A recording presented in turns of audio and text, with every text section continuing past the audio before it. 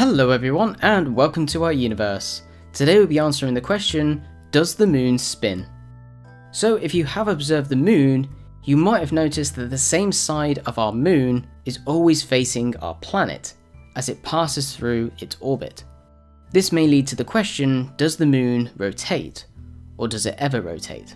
And the answer is yes, although it seems quite contradictory to what our eyes observe.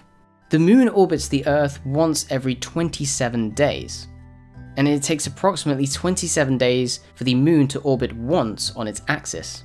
As a result, the moon does not seem to be spinning, but from Earth it appears to be keeping in an almost perfectly still position. Scientists call this synchronous rotation. The side of the moon that faces the Earth is known as the near side, and the opposite or the back side is known as the far side of the moon. Sometimes the far side of the moon can be called the dark side of the moon, but this is not entirely true. When the moon is between the Earth and the Sun, during the new moon phase, the far side of the moon is covered in daylight.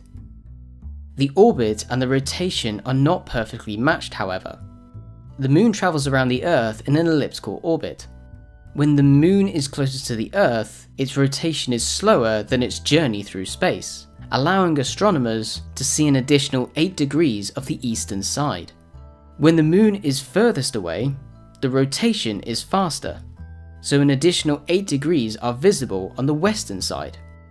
If you could journey around the far side of the moon, as the Apollo 8 astronauts did, you would see a very different surface from the one that we're so used to here on Earth. The near side of the moon is very smooth. These are basically large dark plains that are created by solidified lava flows.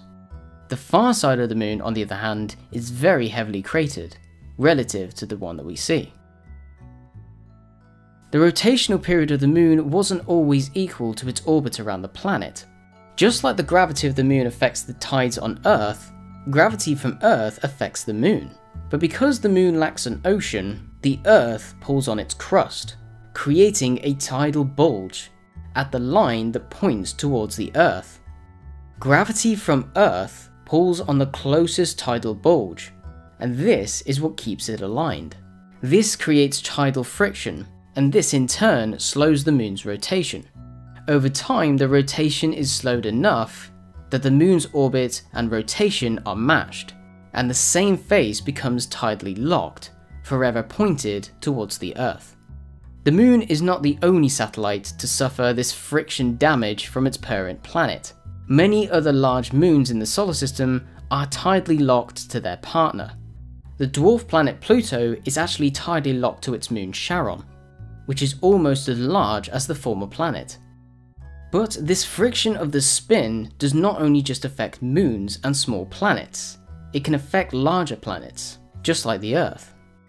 Just as the Earth exerts a friction spin on the moon exerts a friction spin on the rotation of the Earth. As such, the length of the day increases by a few milliseconds every century. So I hope that's given you a great insight into does the moon spin. And of course, if you want to know any more about tidal friction or about the moon, I'll put some links in the description below.